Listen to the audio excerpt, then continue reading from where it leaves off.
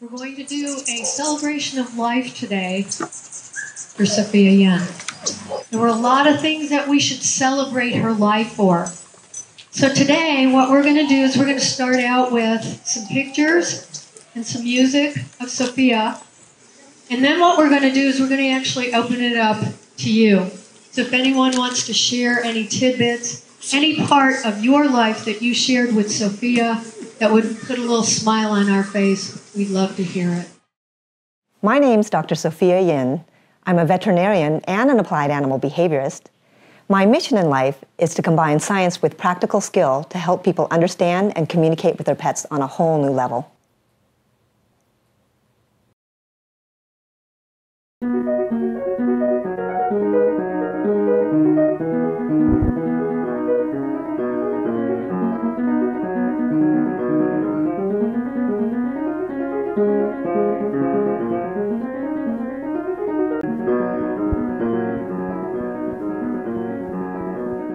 When I got started training, it was a while ago, and I started because I had a difficult dog even before vet school. So I went to a dog class, and the first thing we did was the old style training where you have him on a leash and choke chain. And that basically started a long conflict with my dog. And so what I say is a relationship that will help your dog needs to have more than love. Dogs need to believe that they can trust you, that they can seek your guidance. So then, after several years in practice, I decided to go into behavior, and so I did a master's in animal behavior. I went to chicken training camp, livestock handling, anything I could do that was hands-on, I did. In 2011, I went to an Association of Pet Dog Trainers conference, and I saw Bob Bailey lecture. He was talking about something called operant technology, and that was that we need to go beyond just knowing the terms and in general knowing how to do things. He was saying with operant technology, you need to take data, analyze what you're doing, and use that information to improve your plan. The science of learning, or operant technology, really requires data collection, analysis, and updating of the methods based on that analysis. With that science, we get faster advances in training, and it's the quickest way to that happy relationship.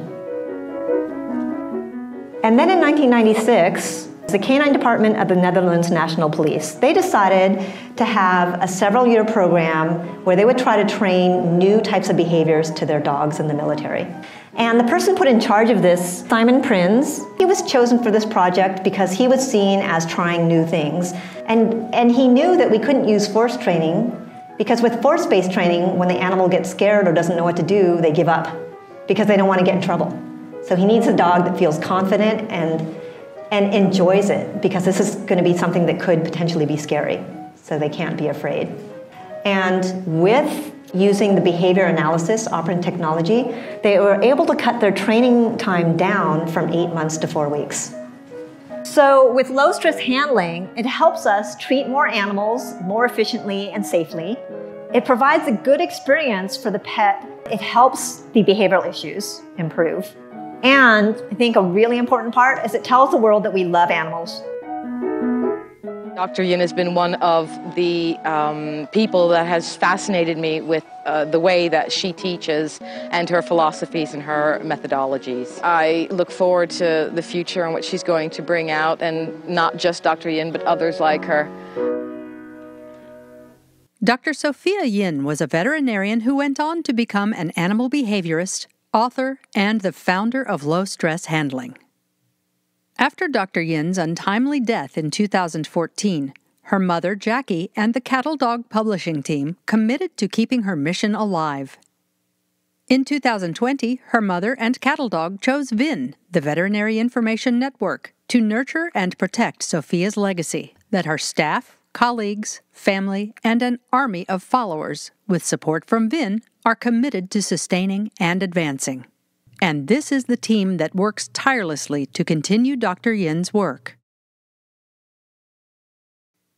Dr. Sophia Yin's family chose the VIN Foundation to honor Dr. Yin's memory by creating the Dr. Sophia Yin Memorial Fund. Donations to the Dr. Sophia Yin Memorial Fund support the Vin Foundation's Vets for Vets program, helping colleagues facing the challenges such as those that consumed Dr. Yin. If you or someone you know is feeling overwhelmed, Vets for Vets is here to help.